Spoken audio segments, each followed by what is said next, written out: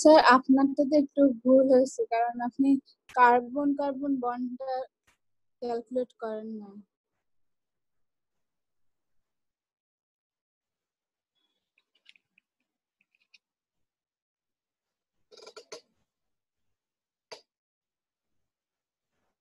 So যেটা বলতেছিলাম, so this is positive 45 and I see many students they gave negative 45.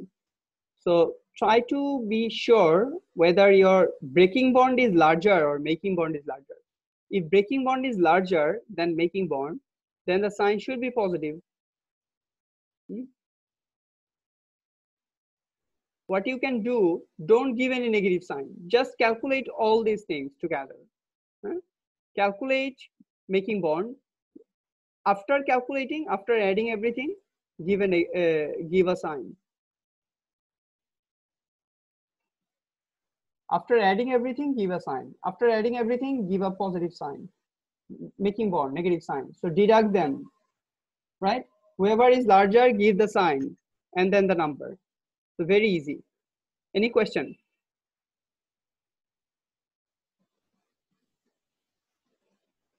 Any question, anyone?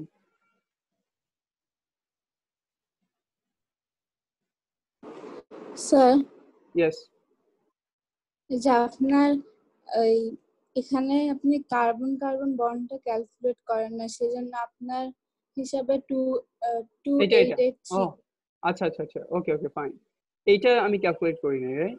এই যে দেখছো mark করছি এরপরে ভুল হয়েছে। এই যে এইটা মার্ক করা ছিল না, মানে এটা ক্যালকুলেট করি নাই। So carbon carbon single bond I did not calculate, so this should be positive 348. Thank you. Yes, Shakib মনে হয় এর জন্য ইয়ে পাইতেছিল, ডিফারেন্ট ইয়ে পাইতেছিল। ওকে, thank you, very good.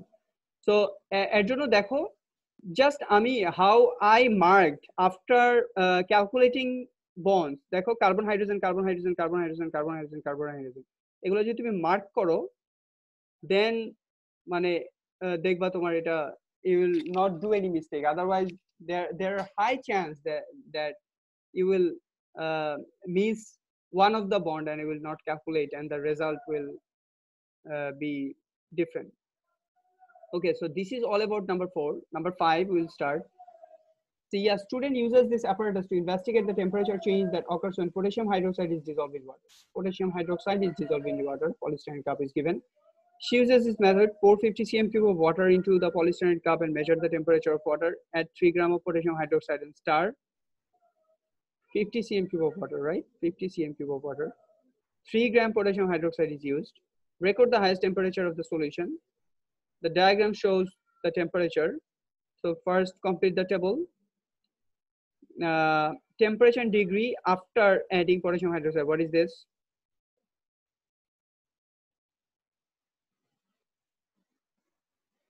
I want everyone to answer. After temperature in degree centigrade after adding sodium potassium hydroxide. This one is after.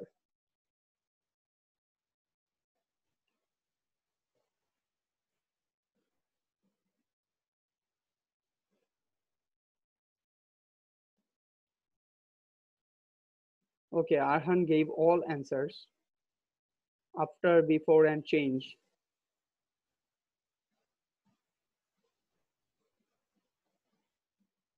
Yes, Joy, very good. So this is C, this one is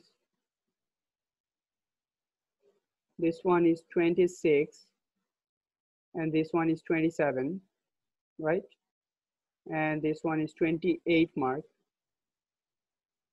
So see, in between 27 and 28 you have 5 places, so each calibration is 0.2. So it is in between 27.0 to 27.20, right? So it should be 27.10. So this should be 27.1 degree centigrade. Before adding, see, this one is 15, 16, 17, 18. So I should write this one is 18 and this one is 19. So I can see 18.80. So 18.8 right? So the difference is, many students said already. Tanisha said 27.3, yes. The change is 8.3, as Arhan said, 8.3 degrees centigrade, right? So these are 3 marks, very easy 3 marks. So try to understand how to read thermometer reading and Biuret reading, similar. The student uses her results to calculate the enthalpy change for dissolving potassium hydroxide in water. She compares her value with a data book value. Student's value is minus 32 kilojoule per mole and data book value is minus 55 kilojoule per mole. There are no errors in the student's method or in the calculation, suggest 2 reasons why the student's value differ from the data book value. 2 things we need to see, we need to tell. See, these 2, heat energy lost to the atmosphere, to the surrounding, that we need to say, heat energy lost, because the experimental technique we are using, it is liable to energy loss, since your polystyrene cup does not have lead, and then and there are many other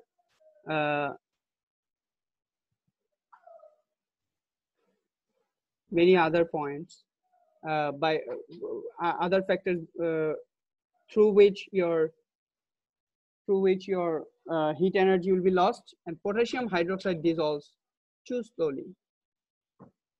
This is one answer. Potassium hydroxide does not completely dissolve. Potassium hydroxide is impure.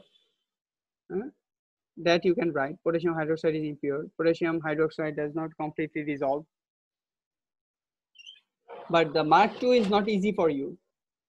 Mark 2 was not easy. So this is heat energy loss to the surrounding. Mark 2 is this is not easy for you. Potassium hydroxide will dissolve slowly, or in potassium hydroxide, if there are any impurity, then the student's value will differ from the data book value. Do you understand? If you have less potassium hydroxide, but you have calculated 3 grams, so you will get a very less enthalpy change, right? So this is question number 5. Last question, let us finish it. Number 6, potassium sulfide is an ionic solid. Complete the table to show arrangement of electrons in ion. What will be the arrangement? 2, 8, and 8, right? 2, 8, 8. This is the ion because 1 electron will be lost. Charge on the ion, 1 plus. Sulfide 286, the arrangement of ion will be 2, 8, 8, because 2 electrons will be gained. 2, 8, 8, very good. And the charge on ion will be 2 minus, or minus 2, whatever you write, right?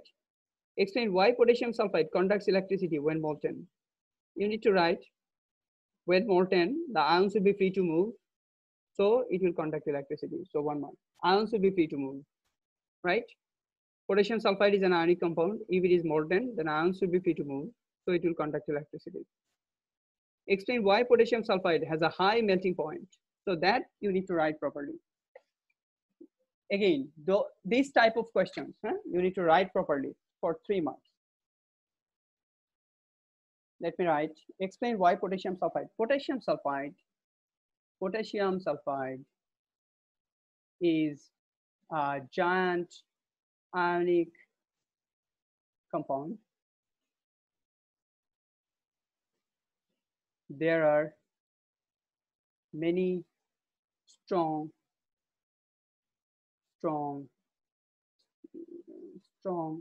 electrostatic force of attraction. See how I answer. Attraction between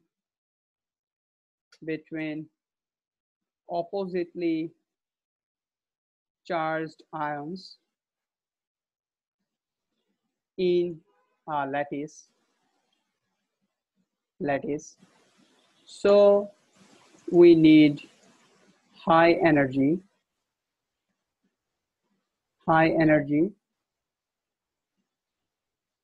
to overcome this force of attraction, right? So this will give you 3 marks. Now let us, please write it down, very important. Write it down. Potassium sulfide is a giant ionic compound. There are many strong electrostatic force of attraction between oppositely charged ions in a lattice. So we need high energy to overcome this force of attraction. Do you understand?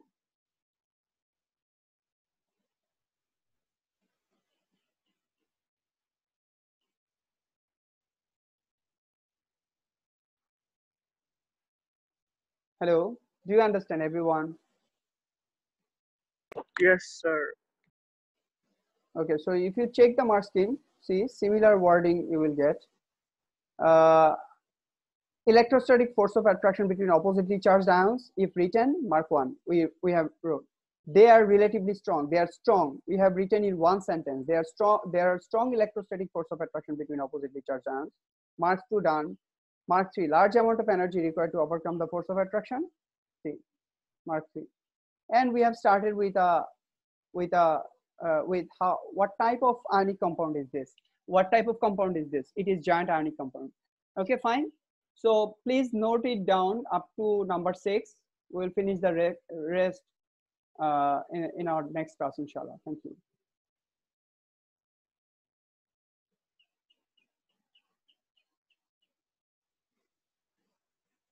Assalamu alaikum, everyone.